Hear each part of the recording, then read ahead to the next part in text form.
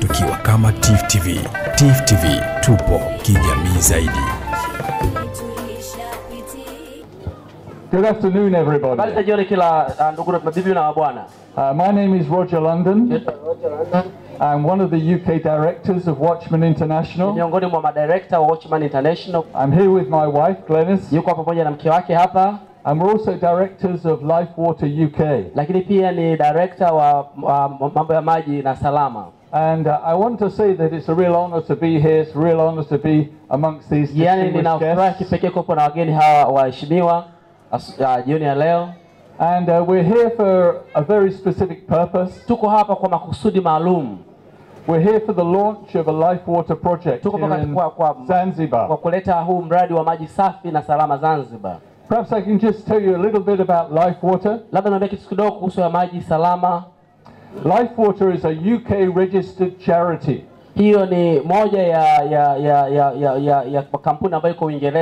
And we're working through national and local teams across East Africa.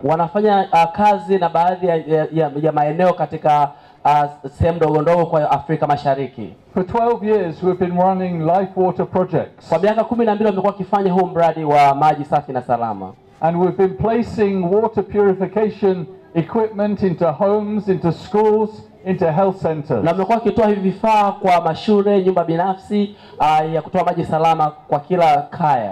In 2016 we even had a project here in Zanzibar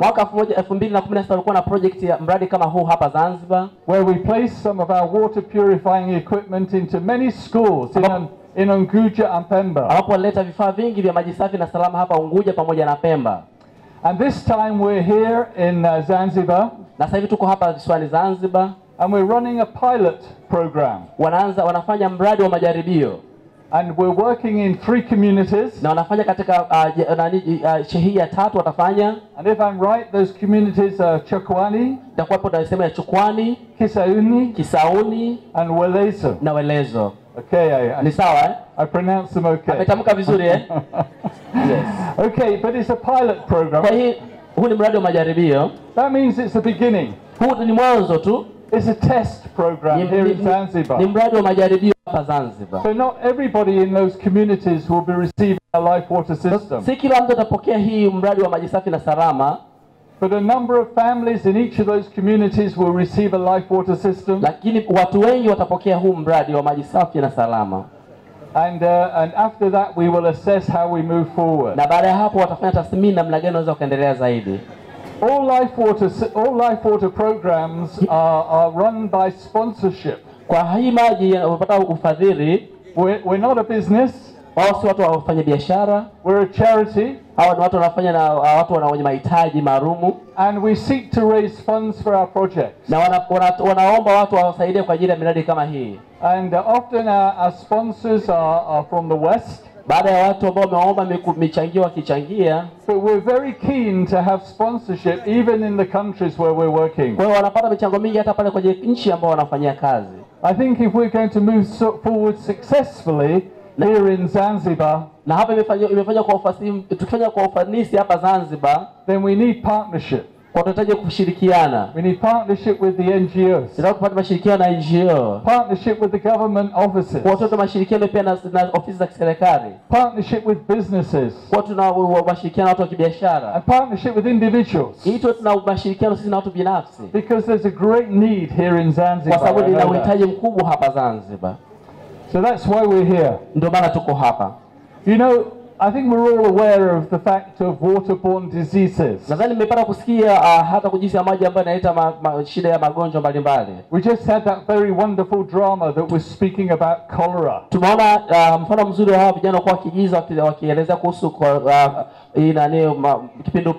And there are other waterborne diseases which potentially are killers. Especially of children and older people. There's cholera, there's typhoid. There's dysentery. And there's bilharzia. Na hayo magonjwa mbalimbali ambayo ya maji. And they're all diseases caused by bacteria. Na magonjwa mengi ambayo yanasababishwa na bakteria.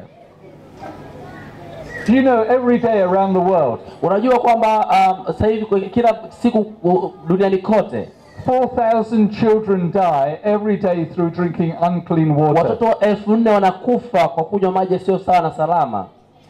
Another statistic which is really staggering. Hiyo ni moja ya tafiti zilizokwisha kufanywa. More than 2 billion people around the world have no access to clean and safe drinking water. Kuna watu zaidi ya bilioni 2 ambao hawana uwezo wa kuyafikia kuyapata maji sawa na salama. That's around 1 in every 3 people. Unakuta hapo ni katika watu 3 mtu mmoja. You know the UN has a goal. Unajua UN wana mipango. And it's a Millennium Development Goal. Na hiyo ni mipango ya muda mrefu ya kidunia. And that is that everybody around the world should have access to an improved water source. Kwamba wana lengo la kwamba kila mtu katika dunia apate kuyafikia maji safi na salama. But an improved water source doesn't even guarantee that water is safe. Lakini pia katika ulimwengu pia bado haitoi ubora kwamba unaweza kupata maji sawa na salama. So you might be asking the question, well, what is life water? What can life water do to help? Unaweza kuwa unajiuliza kwamba haya maji safi au maji sawa na salama yanifanyia mimi nini? I've already said that we supply equipment that purifies the water. Haya ni vifaa tunavitoa ambavyo vinafanya maji kuwa sawa na safi na salama. And when we go into a community, tunapokwenda katika jamii, we donate these life water systems. Wanatoa hii mfumo wa maji ya kuchakata maji safi na salama into homes, katika majumbani. So families have their own life water purifying system. Kwamba katika familia utakuwa na huo mtambo wa kuchakata maji safi. We also donate the life water systems into local schools. Na pia wanatoa katika baadhi ya mashule. And that means that 24 hours a day, children can have access to clean and safe water, both during the daytime and even in the evening at home. Na pia kwa masaa yote 12 watakuwa shuleni, watakuwa wanapata maji sawa na salama na hata wakirudi nyumbani. We donate life water systems into health centers. Tunatoa pia katika baadhi ya miji. And I know that many health centers use the life water to when people need to take their medication. Na najua pia kuna watu wengi pia wanatumia hizi ikiwa kama sehemu ya dawa. Okay, let me talk about life water and show you how it works. Maji safi na salama. Is there a kit? They say that you want only for that. No, kit. Okay, kit. Okay, this is what we call a life water kit. Hicho ndio kinachotumika kwa kusema kwamba hicho ndio kinafanya maji, kinatakasa au kinasafisha maji. And everything is in here. Na kila kitu ambacho kiko humo ndani to create a life water system. Kinatengeneza kutengeneza maji ya safi along with 2 buckets. Ambayo inakuwa katika hizi ndoo mbili. Can you see the 2 buckets? Unaweza kuona hizi ndoo mbili eh? Okay, thank you for your help. Asante sana kwa msaada wako. So these kits come from the UK. Hiki kifaa kinatoka huko Uingereza. The buckets we buy from here in Tanzania. Hizi tumezungumza hapa Zanzibar. So what is it about a life water kit or system that really makes things better? Hii ina maana gani katika inafanyaje kazi? Nataka kuonyesha.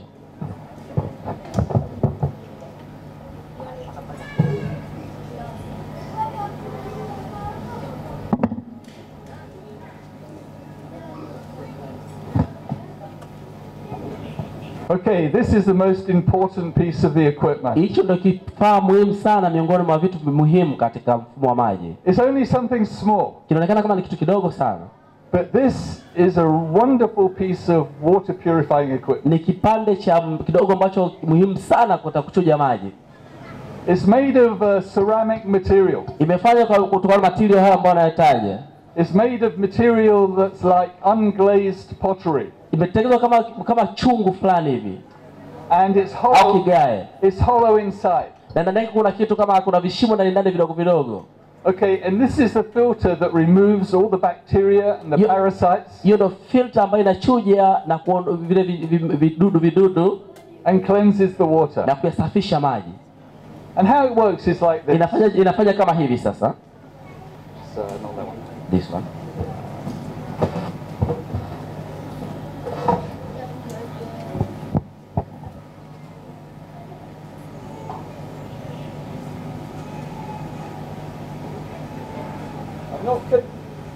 I'm not connecting it all up at the moment, but I just wanted to show you. Hafanyi chote lakini nataka kuonyesha namna gani kinafanya kazi. In a minute you will see the baadaye utaona mfumo mzima ambao uko pale nyuma. And I think some of you will even be able to have some water from the life water. Na pia unaweza kuomba maji kutokana na maji ambayo ni safi. But the filter goes into the top bucket. Kwa hiyo hii filter inakaa katika hii ndoo ya juu.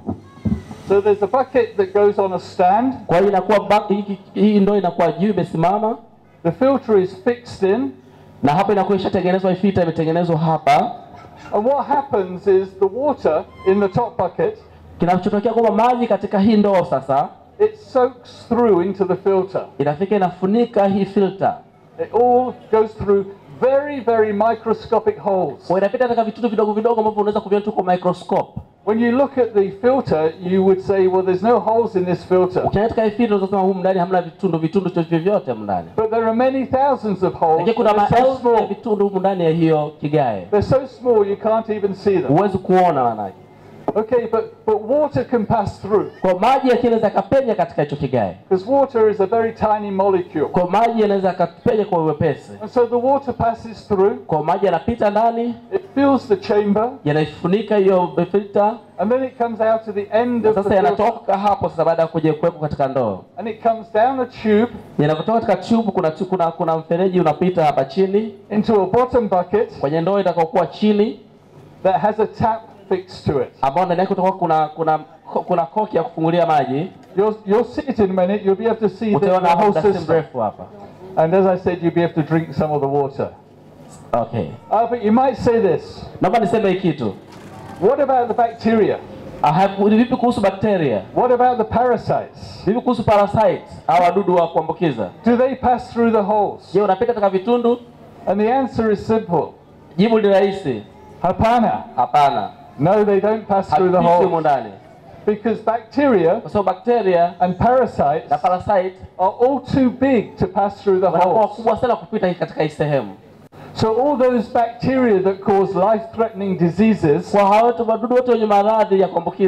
they remain on the outside of the filter. And only pure water passes through into the bottom bucket. And that's where you access the drinking water. You know, we have that's simply how it is. Oh, and this filter will filter water up to 10 liters an hour.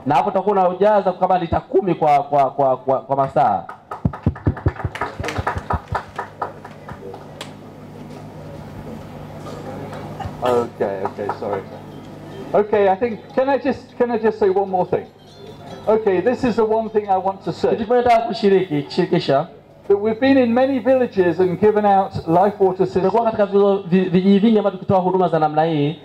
And we have many testimonies from people. Even village chairmen. And their testimony is that since life water came to my village, we've had no waterborne diseases. Everybody is clear. Nobody needs to go to hospital now or for typhoid or for dysentery. Much money is saved by families. And much health is there for the children and for the parents. Okay, thank you for listening. Asante sana kunisikiliza. Asante sana.